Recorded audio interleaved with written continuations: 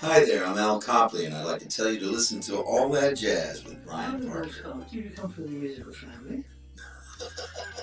My old man used to pull out the bugle and get out the 78s. We used to dive under the bed. He was one of the only guys I know that could sit in with Basie's rhythm section and play his own style and fit in perfectly. And he said, Johnny said, I have 200 letters from Pete Johnson.